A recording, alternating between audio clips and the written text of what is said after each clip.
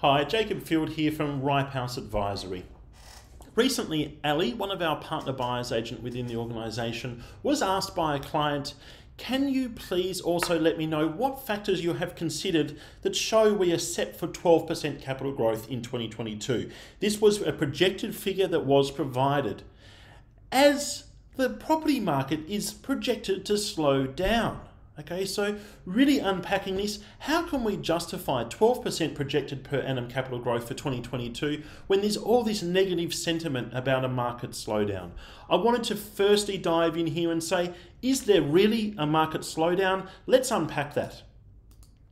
This was an article published a couple of days ago, May the 2nd, 2022, on the Financial Review. Okay, obviously it's talking about property prices falls to accelerate. Sydney drops for third month. It was the same story across news.com, Sydney Morning Herald, etc., etc. We are in a negative news cycle for property. All right, we've got interest rate rises talked about on the horizon, most likely in the next couple of weeks.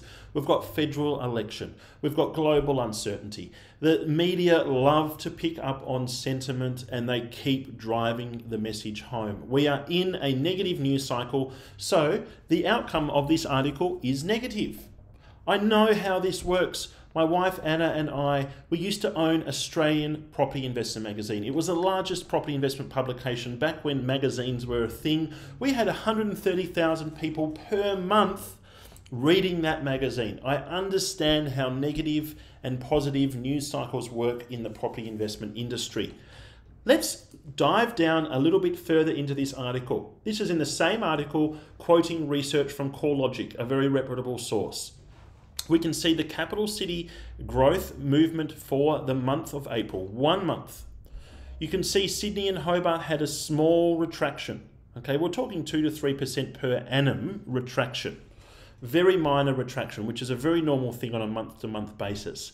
The overall article focused on this negativity and they ignored this positivity, right? This is a negative news cycle. We have to cut through this. In the same month, Brisbane or Adelaide grew 1.9%. That is huge. Brisbane, 1.7%. That's 20% or more capital gains per annum when you annualize that. We are in the key markets a strong, very strong growth upswing growth cycle. All right. Adelaide and Brisbane are absolutely pumping on all cylinders. Perth and Darwin, areas that we're really focusing on now as investors with great potential, are still averaging 10% per annum likely growth or projected growth. So this is the key. Negative news cycles. We've got to cut through them as investors, ignore them. This article has chosen to focus on this very small outcome here. We all know that Sydney is in a contraction phase. We all know that Sydney is still confused and going through a consolidation period potentially for its next upswing. We all know that Sydney and Melbourne and Hobart have been in very long, prolonged growth cycles. This is a very natural thing. We've got to cut through this. So firstly, is short-term sentiment negative? No, it's not. Short-term sentiment is actually very positive. Look at Adelaide and Brisbane. Okay, let's continue down this cycle. Why and how could we potentially predict 12% capital growth? Well, firstly, we're not predicting it across the whole country. We're predicting 12% or more capital growth in key investment grade locations in 2022. And who are we to predict this and who are we to say this? Well, this is our track record. You can see going back to March 2015. Okay, this is 7 years ago. This is when we started publicly disclosing our suburb level recommendations. We were on the cover story of Money magazine right back then in 2015 when we picked 120 streets across the whole country to focus our investments in. Since this time, our suburb level recommendations have averaged over 15% per annum capital growth. All right. You can see when the market has slowed down in 2018, 2019, we continued our merry run very consistently, very stable. That is because we're not investing in the Sydney and Melbournes, we're not investing in the markets that are contracting, we are investing in areas that are exhibiting very similar buying signals this year We don't invest in them the next year. We find other areas that are very similar. So our growth trajectory is very stable and consistent. Our algorithm has been improving. We are a pioneer in Australia for predictive analysis in property investment. And our algorithm, as you can see here from 2015, we are a research company. It's continued to get better and better and better. And our results in 2021 were off the charts, outstanding. Obviously, the market itself grew very strongly for that year, but we even then outperformed the market. So how can we predict 12% per capital growth for 2022? Well, it's less than our long-term performance for almost the last 10 years. That's why we can predict it, because we've done this very consistently in the past, and we are targeting very specific locations, not the whole country. Last year, as an example, we averaged 24% capital growth. So even 12% is half what we delivered last year. Our algorithm is very well tested and it is getting better. But we are still pessimists. We still like to underpromise and overdeliver. 12% projected per capital growth for 2022 is actually still half of what we delivered to over our last 300 purchases for the year of 2021. This is an example of how we move into a market. We were the first investment group en masse to come into Toowoomba. We absolutely hammered the market. Over 100 purchases in 1 year. And now every man and his dog has been talking about Toowoomba for the last few months. We're not there. Poof, we're gone. All right. This is something that has been not just a, let's zoom right here on Toowoomba, right? This is our actual purchase map. We can zoom out and see that this is something that is very common as a business. Sorry, I'm just fumbling around. We invest across the country. All right, so this is just not an aberration. We are investing across the country for these types of returns. So this is 2021. Okay, this is how you have to put the 12% projected property price growth into a lens. We are finding those key markets one after another, and it's a moving feast. We are targeting them for returns. The third key element, why are we going to achieve 12% projected capital growth in 2022, is negative real interest rates.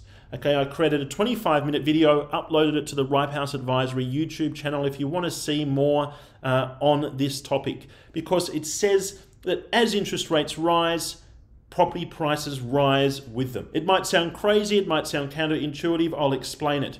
What causes interest rate to rise? Well, it's inflation. When inflation is higher than interest rates, it means we have negative real interest rates. Negative real interest rates means that our debt is devaluing faster than the interest we're paying back to the bank. All right, just think about that for a moment. An investment, the loan itself is an asset that is delivering us a return. All right, when you combine that with you're using that debt to buy property, where the intrinsic value of that potentially is still increasing, we have capital gains and our debt is devaluing faster than the interest we're paying back. We have a double whammy. The smart money piles into property when there are negative real interest rates. If you're still doubting that, because this is a graph of property prices plotted against inflation over the last 120 years. You can see the red line, when inflation goes up, property prices go up. When inflation goes down, property prices go down. This is net change per annum of property prices. When inflation goes up, property prices go up. You can see this pattern has repeated for 120 years in Australia. You can see even in the last 30 years when the RBA has had a target inflation rate of 2 to 3%, far more stable. Even when we had small increases in inflation, we had very large increases in property price growth. This pattern repeats itself. This is the third reason why we are likely to see a projected capital growth of 12% or more in key investment grade locations in 2022. Element number 4. Labor are the strong favourites to win the next federal election in the next few weeks. They're paying $1.40 at the bookie. Liberal is paying $2.90. Labor over the weekend have released a flagship policy, which is, for me, absolutely bonkers. It's a crazy policy. It was recommended to them by the Grattan Institute, and all it's going to serve to do is create a massive big rocket under property prices for the sub $500,000 price range. I'm forecasting 30% property price increases for the sub $500,000 price range. If you want to understand why this is likely to occur, check out this video link here or the Ripehouse Advisory YouTube channel. Yesterday I released a 10-minute video diving into this. Basically, at a high level, it means that the government is willing to pay people 30 to 40% of the purchase price as a lump sum payment where they don't have to make any repayments on that until they sell the property. It means they're not paying interest on that. It's not affecting their servicing. The banks still loan them their big amount of money, and the government then goes and whacks 30 to 40% on top of it.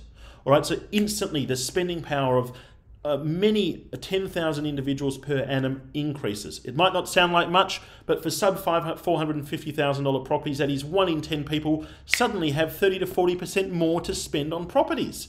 It's crazy what this is going to do to property prices, right? So you can see we don't have a crystal ball. Okay, this is all in the future, projections, but you can see with these 4 elements how we can justify 12% projected growth in 2022. If you buy now, that is your first year of investing. All right, it's our track record, 15% per annum or more cash flow capital growth for the last 7 years. It is half of what we delivered last year. We see negative real interest rates where we have interest rates rising and property prices typically rise with them over the last 120 years. And we see Labor stimulating the economy through property. If Labor get in, which are most likely to be getting in, then property prices are going to have a big rocket place under them. If Liberal still in, then Liberals still have their pro-property policies already in place. So 12%, when you understand all of this and understand we are only buying in very specific locations, is a very fair projected assessment of what we're likely to deliver in 2022. Hopefully this makes sense, and thank you for your time.